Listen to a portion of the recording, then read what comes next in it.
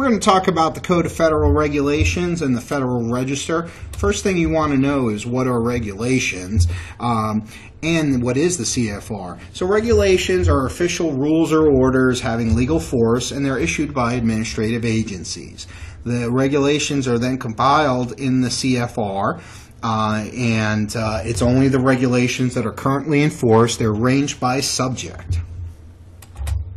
And there's lots of places to find the CFR. On the right-hand side, this is the print version. The other ones are all electronic. Here's what a CFR citation looks like. The first number is the title. CFR stands for Code of Federal Regulations, of course, and the second number is the section. But the section also has the first number in the section is the part, and this is important for a researcher because sometimes someone will have information such as 47 CFR 8. And that's not a pinpoint site. That's just a site to the part, which could have a large number of sections within it. So if you're looking for just one CFR section, it must have a decimal point in it.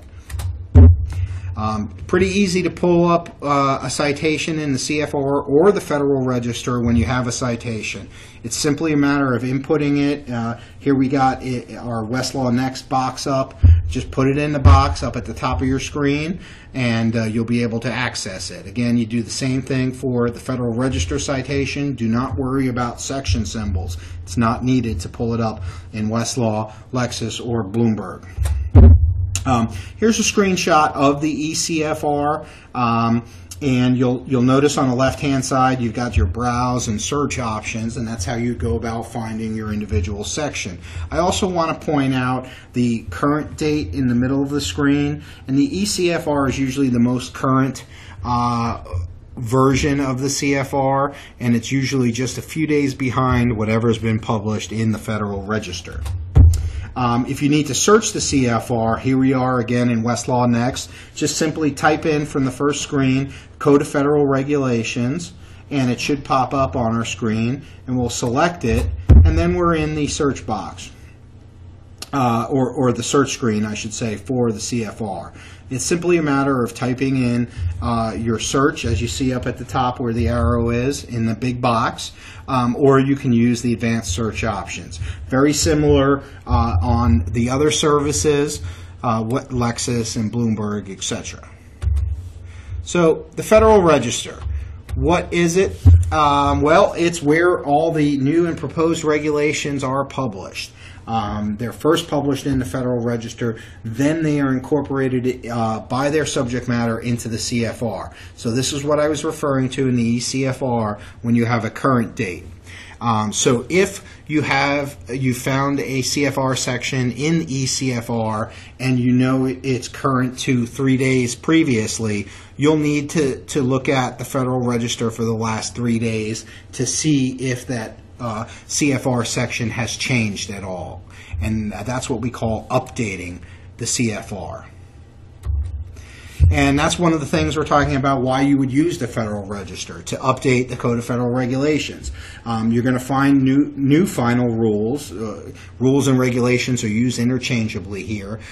So when it's first published, for at least a few days, it's only available in the Federal Register, that individual regulation. You'll also want to find proposed rules within the Federal Register. So when there's going to be a change or a proposed change to a particular CFR section, the practitioner needs to know about that proposed change.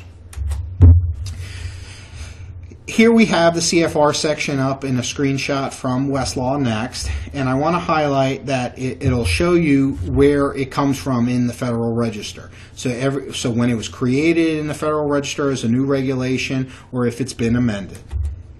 The Federal Register is arranged chronologically by date. Of course, we talked about the CFR being arranged by subject, and it is published daily.